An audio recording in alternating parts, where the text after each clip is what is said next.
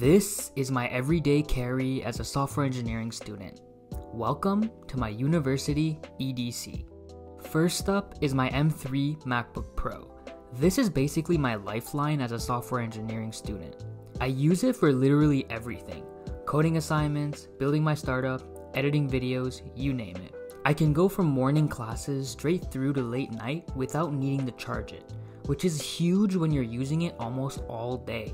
I got it with upgraded RAM to 16GB because the base for the M3 generation was 8GB, which honestly shouldn't even be an option for a computer in 2025. I went with silver this time, which is different for me since I usually go all black with my tech, but I like how it contrasts with the rest of my setup.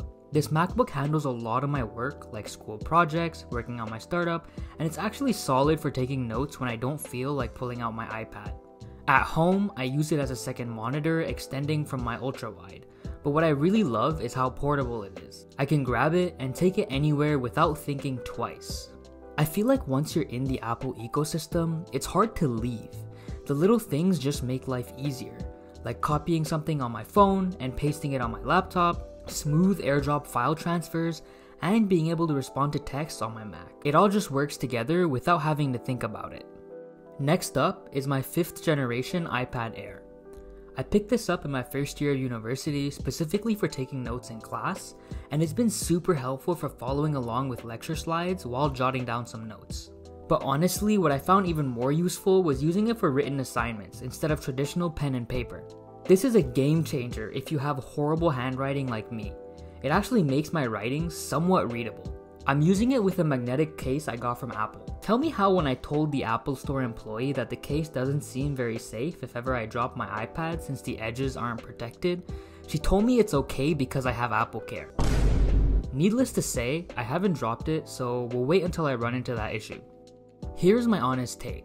If you're thinking about getting an iPad for school and you specifically want to ditch pen and paper for assignments, go for it. But if you just want it for note-taking during lectures, your laptop can honestly do the same job for way less money. Next up is my iPhone 11, which I've had since 2020. I'm definitely due for an upgrade, but I'm not in a rush yet, though I might upgrade soon since I'm getting more into content creation and having a better everyday phone to film on would definitely help. Also, quick PSA, if you're planning on keeping your phone for years like I did, get more storage. I'm struggling with 64GB over here, and honestly, 64GB of storage on a phone in 2025 should be illegal. Next up are my first generation AirPods Pro. And honestly, these have given me the highest return on investment out of everything in my EDC. I use them literally every single day. I'm someone who needs to block out external noise to focus, so I'll throw on some classical music with noise cancellation when I'm working in public spaces. I also use them on my commute to school and at the gym. I'm actually surprised how long I've had these without any issues. The noise cancellation still works great at blocking out background noises. You can tell by looking at the wear and tear on the case itself that I've had these AirPods for a while and I've dropped them many times, and that the case definitely did its job.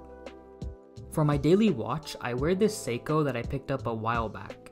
It served me well and has a super minimal design that goes with pretty much any outfit. I like that it's simple and has a classy look to it without being too expensive. It's also water resistant, so no need to worry about damaging it while washing your hands. I always carry a rechargeable battery pack on me. This one right here is from Anker and it served me well for many years now. You can clearly tell it's been through it. I usually throw this in my bag carelessly, and doing this for many years has caused lots of marks on the battery pack. However, it still works perfectly fine. Its charge lasts a very long time and allows me to fill up my phone about 3 times before needing to recharge. This has come in so clutch so many times at school whenever I needed to recharge my phone.